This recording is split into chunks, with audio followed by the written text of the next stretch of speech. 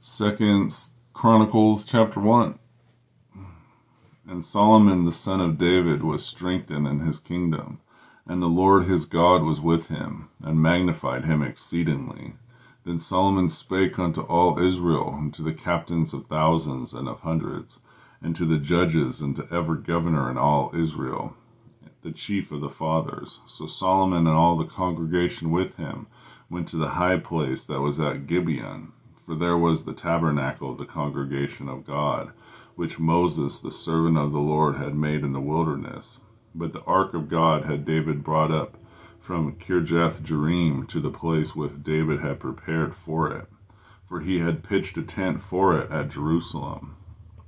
Moreover, the brazen altar that Bezalel the son of Uri the son of Hur had made, and he put before the tabernacle of the Lord, and Solomon and the congregation sought unto it.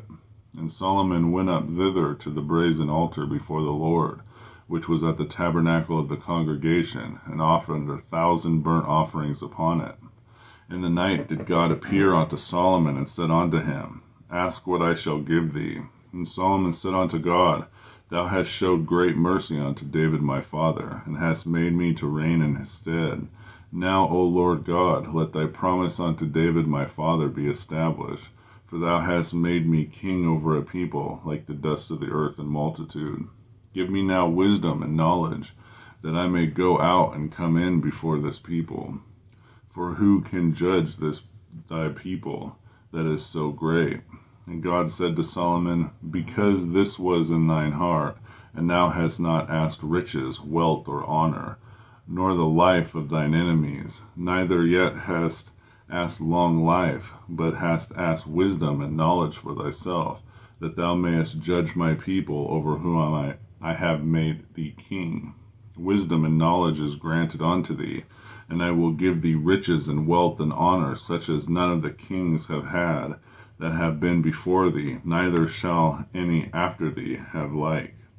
Then Solomon came from his journey to the high place that was at Gibeon to Jerusalem, from before the tabernacle of the congregation, and reigned over Israel.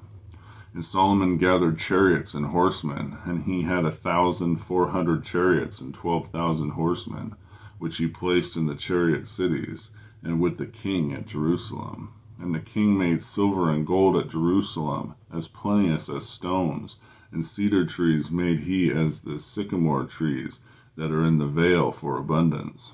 And Solomon had horses brought out of Egypt, and linen yarn, and king's merchants received the linen yarn at a price. And they fetched up and brought forth out of Egypt a chariot of 600 shekels of silver, and a horse of 150. And so brought they out horses for all the kings of the Hittites, and for all the kings of Syria by their means. 2 Chronicles chapter 1.